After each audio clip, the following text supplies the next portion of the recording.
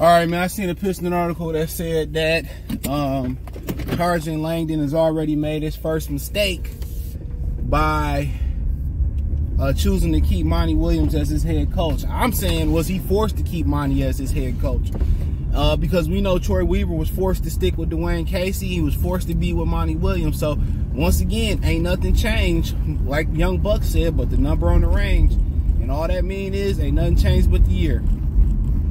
Same ass shit with the Pistons, man. And, you know, he probably was forced to keep Monty. I'm telling y'all, he wasn't about to fire Troy. He just paid Troy Gores an extension, so he got to eat that.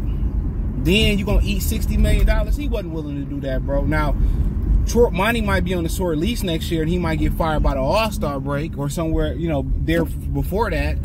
But he was forced to keep Monty Williams, bro. It ain't nothing going to change this organization until Gores leave. That's just, you got to keep it a bean. You got to keep it a beanstalk.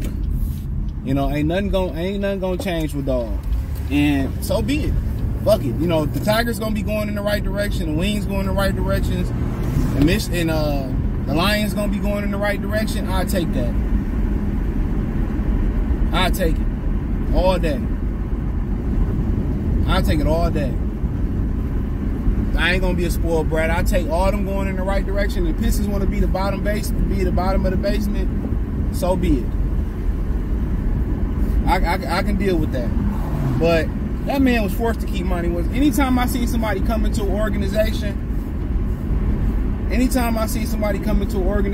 they got it this bad. Come on, man. They got the clean house and pick who they wanted to pick. So, to me, once again, you get a guy with little or no experience running a franchise by himself, right? Because nobody with experience wanted to touch this franchise. You know, and now, once again, you micromanage him. You make him keep Monty. That's what I'm assuming was. And yep, I know some should get people in trouble, but I'm gonna give Trajan Langdon the benefit of the doubt. I'm gonna say he was forced to keep that man. That's what I'm gonna say. He was forced to keep that dude. And at the end of the day, just like Troy had a shotgun marriage with Dwayne Casey and a shotgun marriage with Monty Williams. Tell me y'all what it is, bruh. It's hard for rich men to give up control. You know?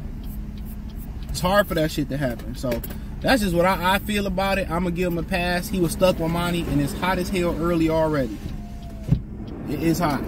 It's like 7:30 in the morning, and it's hot as hell. I'm like a chick getting her makeup on, going to work, brushing my hair. I ain't put my do-rag on this morning. Well, when I went back out this morning, I ain't had time.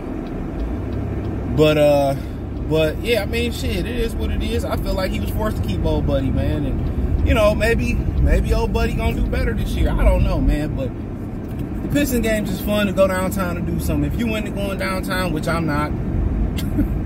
I went down there when I was younger, did the clubs. You know, did the random pop-up tattoo parties down there. Got invited to random bachelor parties and shit, man. I had plenty of fun. Got into fights.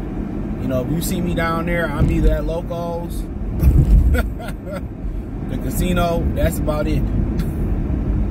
That's about it. You know, I got a couple other restaurants that I like down there, but I don't go downtown too often. I like that they make the festivals. You got to pay to get in, so that's something that I fuck with heavy. You know, that I fuck with heavy. You know, I hit one African Festival. That's the only one I hit because I like going to the black vendors and getting things that I can't necessarily find out here. So if I do go to one, it'll be that one, or if somebody take me, whatever, I'll go ahead and go with them where they want to go. But no, I mean, you see me at the Piston game. I used to work the Lions game, so I've been to a bunch of them. But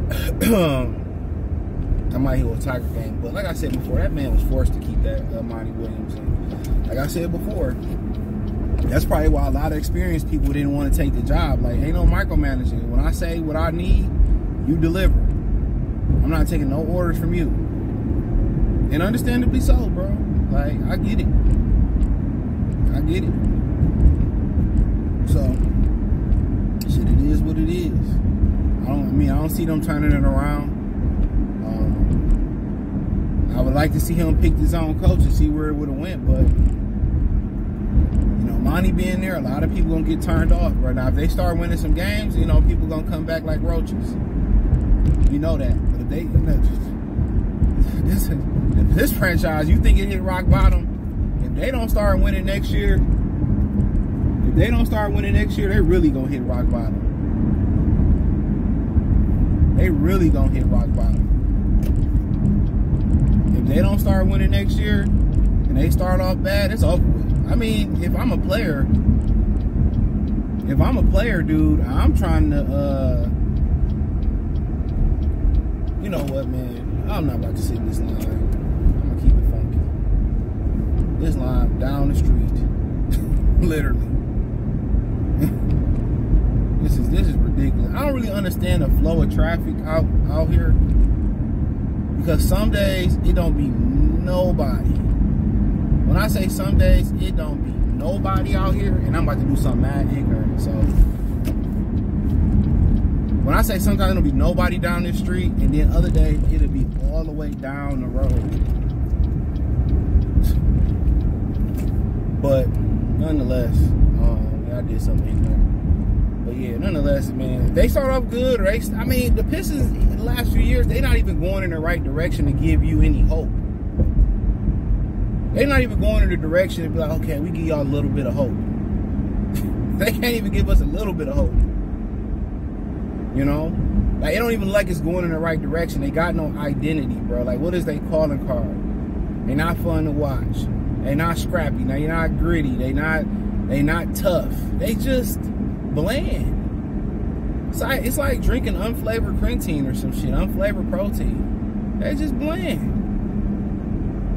They ain't even got, they so bland, they don't even come with the afterbite, the little tart taste at the end and shit. They don't even got the afterbite. They just, like, you eating nothing. Like you eating absolutely nothing. Eating air. Taste the air. What day they say on next Friday? Taste the air. That's how it is. Come on, man. Shit. They ain't offering nothing. This is like one of the worst periods, man. Even the UPN Pistons was fun to watch. They, Jamil Hill, old caramel neckhead ass talking about, I hate that. It just represented a bad era. Oh, come on now. The UPN Pistons was fun to watch, bro. They were. This shit is a bad era. Then burn these jerseys then. Remember to burn these jerseys they wearing now. Any jersey they up to date they've been wearing, burn it. Because they trash. But hey, let me know what you girls and guys think. Check out Detroit Piston Talk playlist. Hit the link tree. Find me on X, Instagram, Spotify, Anchor, Cash App, Venmo, PayPal. Appreciate the love, support, man. Like I said, check out Detroit Piston Talk playlist. Check the link tree out. You can find me everywhere there. Peace.